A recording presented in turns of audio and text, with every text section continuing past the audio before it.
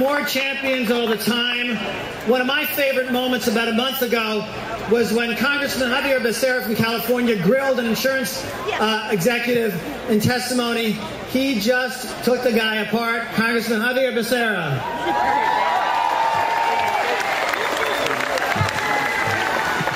Good afternoon, America. Is California in the house? Is labor in the house? Is working America in the house? Is America that wants real, affordable health care in the house today in Washington, D.C.? We want to say something to you. Thank you. Thank you for traveling from every corner of America to be here in the people's house to get what the people want, meaningful health care reform. Thank you for that. And I personally want to say thank you for giving me a chance to take off my suit and roll up my sleeves. Are you ready to roll up your sleeves? I didn't hear you. Are you ready to roll up your sleeves? I'm from Los Angeles, California, home of those Los Angeles Lakers. Let them know if you're ready to roll up your sleeves in L.A. Now you tell me, when we do this reform for you, whose choice is it? Who you decide will be your doctor? An insurance company's or yours? You tell me, whose choice is it? What doctor you go to, what hospital you go to, whether you see a dentist or you see an obstetrician, whose choice is it? Yours or an insurance company's? And you tell me, whose choice is it?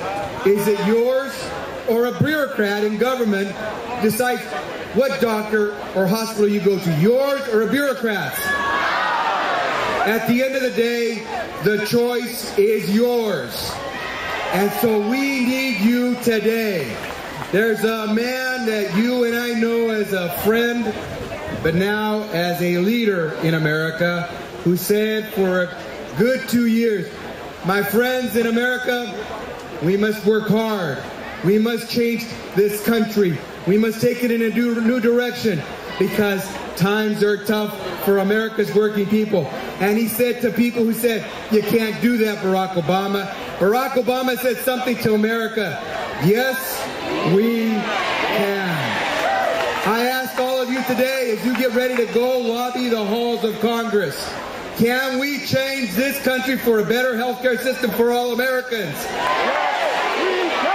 Can we make sure that the choice of what doctor we go to is ours, not an insurance company's or not the government's? Can we make sure that at the end of the day, you and I, whether we're rich or poor, can afford to have health insurance for our kids, our parents, our loved ones? So are you ready to roll up your sleeves, work hard, and make it happen for all of America? Then we are with you. Thank you very much.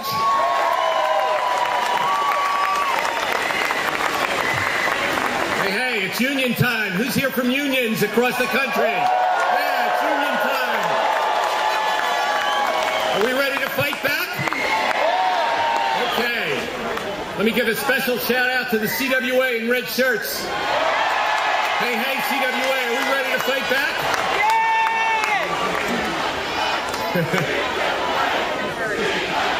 Okay. We're all here.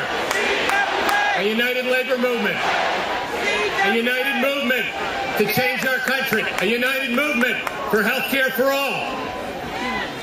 All of us from labor know that we can't just take care of health care at the bargaining table. The bargaining table is being crushed. We need to bring back bargaining rights, bring back organizing rights, and fight together for health care for all. Health care for all.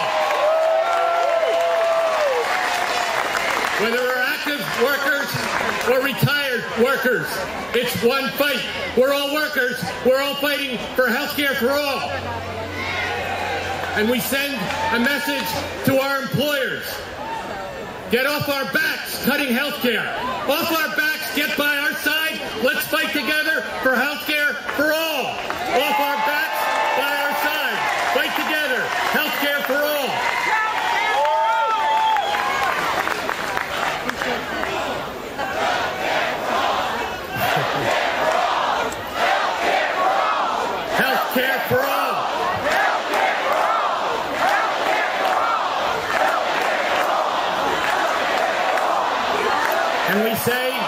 We say to the deadbeat employers, the employers that don't provide health care, we will fight here for the employer mandate that you must provide health care, or you will pay. You must play, or you will pay. No more deadbeat employers. So we're tired, all union sisters and brothers all across America. We're tired of playing defense on health care. Tens of thousands of us are here today. It's time for offense. We're fighting back. We're fighting for health care for all, and we're going to win the fight together. Thank you.